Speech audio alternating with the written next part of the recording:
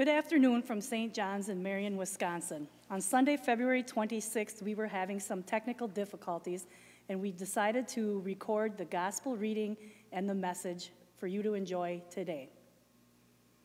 The Holy Gospel according to Matthew, chapter 4, verses 1 through 11.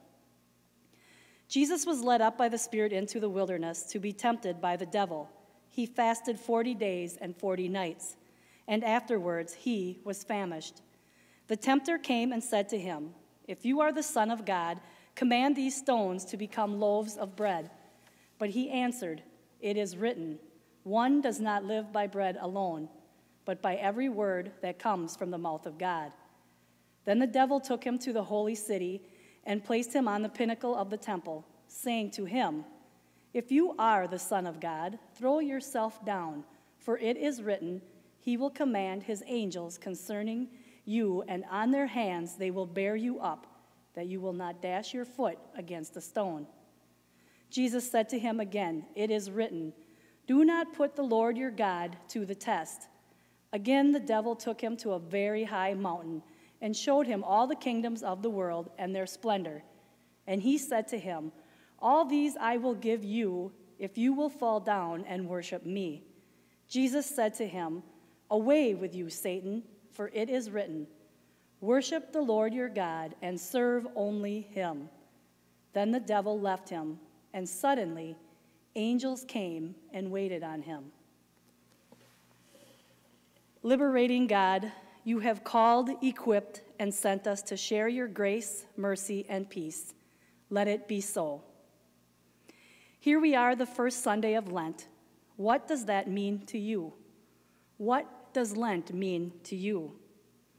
We have Advent before the Christmas celebration, and Lent is the season before the celebration of Easter. Advent and Lent have quite a bit in common. Both are about preparation.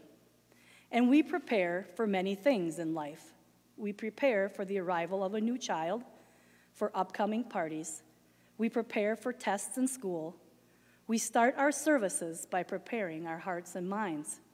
We prepare for the changing weather. We prepare for many things in life. We hear about being prepared in the Bible quite often. According to Google, the word prepare is found 159 times in the Old and New Testaments. That would lead one to believe that getting prepared or being prepared is fairly important. Ways to prepare are as vast as the idea of preparation. Depending upon what we are preparing for, our tasks may vary. We shop, we make lists, we invite, we study, we read, we pray, we go to church, we exercise, we eat, we fast. The list goes on and on. Yet how many of us think about going out into the wilderness to become prepared? Most people would think of being led into the wilderness a negative thing. Most of us would automatically think that going into the wilderness would have less than zero to do with preparation. Well, once again, according to Google, the word wilderness, or reference to wilderness, occurs 300 times in the Bible. The definition of wilderness in the Bible can mean a land without water, a wasteland, an area of wild fields where animals graze, but not used for farming or living. Jesus was in the wilderness many times throughout his rather short life by today's measure. In this particular scripture, he was led there, then taunted and tested by Satan. First, it is important to take note. Jesus was led by the Holy Spirit into the wilderness, but it was Satan that was waiting there full of temptation for Jesus. Can you even imagine not eating for 40 days?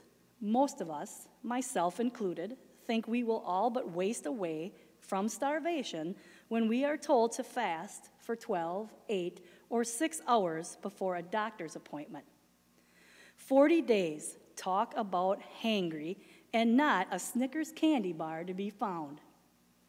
But good old Satan, he cajoled Jesus and said, "You must be hungry, and if you are the Son of God, turn those stones into bread." Next, Satan took him higher in the rugged wilderness and said to Jesus, "Throw yourself down off this high point, and if you truly are the Son of God, the angels will catch you, and you won't even strike your foot on a stone." Then Satan's final taunt was from the very highest of mountaintops, where all kingdoms of the world could be viewed by Jesus and Satan. And Satan said to Jesus, "If you fall down and worship me, all this and more will be yours." That had to be tempting. And each temptation Satan offered, Jesus denied. Jesus was able to deny these temptations because he was prepared. Jesus had God and the Holy Spirit. Jesus had God's words and commandments to answer Satan's temptations. Man cannot live by bread alone, but rather by the word of God. Satan, it is written, "You shall not tempt the Lord your God." And finally, "Begone, Satan, for it is written, you shall worship the Lord your God, and him only shall you serve." Then the devil left him, and the angels ministered to Jesus. Meaning Jesus was exhausted from 40 days of fasting and his anguishing battle with Satan. And the angels assisted Jesus back down the mountain out of the wilderness. And so we too can prepare ourselves to battle Satan. We are faced with many moral and ethical choices every day. Some days it's just easier, quicker to give in to temptation. And on the days we give in, we eventually regret or agonize over that decision. But this scripture is telling us to prepare ourselves by allowing the Holy Spirit to guide us, to allow Jesus into our hearts and minds. Then we also can speak God's words and commands in the face of temptation. And truthfully, we don't need to have scriptures memorized or be able to speak eloquently. All we need to know is the 10 Commandments and the Lord's Prayer. That one prayer will give you all the courage and wisdom and strength you will need to tell Satan, "Be gone." We like to put undue pressure on ourselves to know everything, to always be good, to make the right decisions, etc. And then we step out of the light of Christ, and we then feel we are wandering for 40 days and 40 nights in the wilderness. And that is where we get the idea that the wilderness is bad or a punishment. When truly the wilderness is a good thing. Yes, many times we try to lead ourselves out of the wilderness, moments of our lives when all we do is make the way for Satan easier. Being in the wilderness is a time of preparation. Translated from Hebrew, wilderness means to speak. Now let that sink in a little. Wilderness means to speak. God sent Jesus and Moses and John the Baptist into the wilderness. God brought the Israelites into the wilderness. Why? Why the wilderness? Because God wanted to speak to them. God wanted to tell them all of his plans for them. God wanted to have their undivided attention to speak to them. No wonder so many people go out into nature, into the wilderness, to encounter God, to listen to God speak to them. It's not always about brick and mortar. Sometimes it's fresh air and being out in nature and renewing our relationship with God. There's nothing wrong with speaking to God wherever you are. The brick and mortar is encouraged to build communion or community with your fellow brothers and sisters in Christ, a place to gather and receive the sacraments as one family in Christ Jesus. God is everywhere, all of the time. I have been and am currently in a wilderness part of life. I have been led to the wilderness by Satan, by my own choices and decisions in this life, and I have been led there by the Holy Spirit.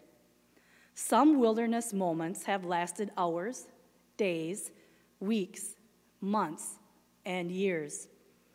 I walked around in the wilderness of heartache and pain far longer than necessary. I have walked in the wilderness of self-doubt and depression far longer than intended. And why? Why do we do this? Why does the wilderness go on so long? I'll tell you why. Because we do not let God speak. We do not want to hear what God has planned for us. We fight tooth and nail, and we run away from God, His plans, His word, and we only find ourselves deeper into the wilderness, higher on the mountain of sin, struggling with Satan, our demons, our addictions, our comforts, our sins. And we, like the Israelites, wander for 40 years. And soon life and people and opportunities pass by, and sometimes it leaves us with regret and emptiness, and then our wilderness journey only takes longer. Let God speak. Let God walk you through your wilderness moments, months, years. Let God speak. Let God take you on His path, and you may still find yourself questioning and wandering. But I hope we all can go prepared and equipped with the power of the Holy Spirit. Even if it's tucked in our back pocket, the Holy Spirit will prepare us to do battle with Satan, face to face. And we too will be exhausted, and we will be guided back down the mountain and out of the wilderness, assisted by God, the Holy Spirit, and maybe even a few angels will be sent our way. So prepare yourself to let God speak. I'm, as you know, attending lay school, and this is a true wilderness experience. It's bringing me closer to God, deepening my faith, and causing me to really take a look at myself, who I am, who I've been, and who I want to be with each new tomorrow.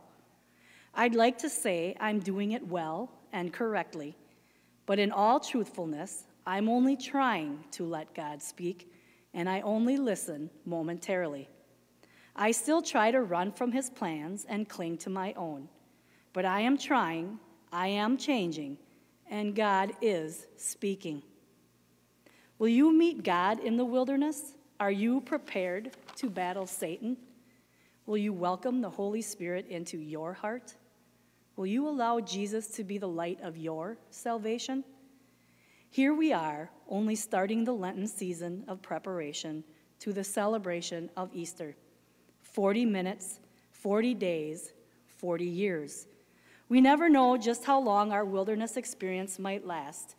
We need to let God speak. Let God speak to us and through us, for then we will be preparing for our own death and our own Easter celebration. Let us pray. Dear God, prepare our hearts and minds to walk in the wilderness, to reject Satan and temptation. Allow us to let God speak, that we become prepared for salvation. In Jesus' name we pray. Amen.